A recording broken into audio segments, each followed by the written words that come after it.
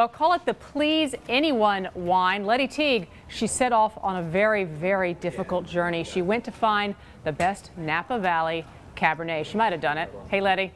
Hey, Wendy. You have the toughest assignments. It's hard, isn't it? Well, you know, I'm not going to complain this time. Not this time. Let's walk through. I mean, a Napa Cabernet. I call it the anyone wine because it's, first of all, anyone can pronounce it here. You know, in the U.S., most people know where it is. Can anyone afford it is one of the key questions. That is a key question. So let's start out with some of the vineyards you went to. Schaefer was one of them. This is a personal favorite of mine. Interesting family. Tell us about that wine.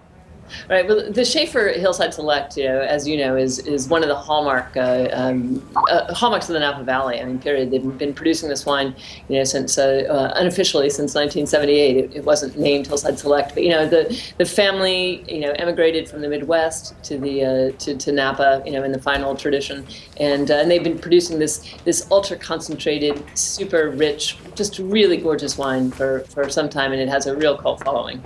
And to the price on this Hillside Select, on the one that was your favorite, what was that? Yeah, I think the current cost is about $225 a bottle. So which is kind of an absurd thing to say, but is reasonably priced for a great Napa Valley Cabernet. It's about half the price of some of the cult wines. I know that's kind of outrageous to hear, but it's actually true.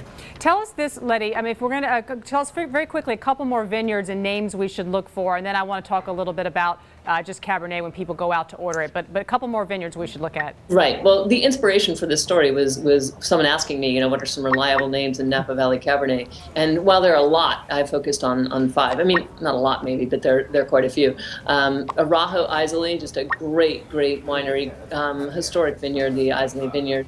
Phelps Insignia, which is actually a blend.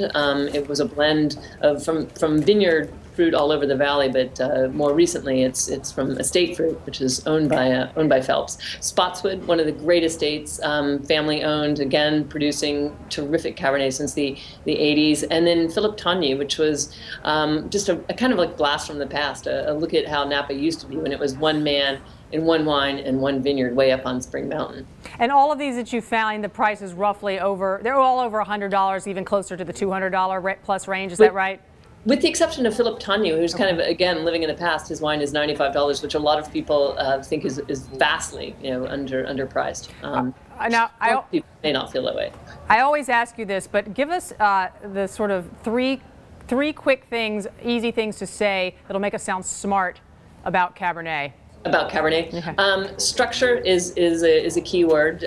Concentration is another, particularly when talking about Napa Valley, and really, texture and length, and in this case, I think the word finesse applies to all of these wines. So those are sort of the key words that I would apply to Napa Cab.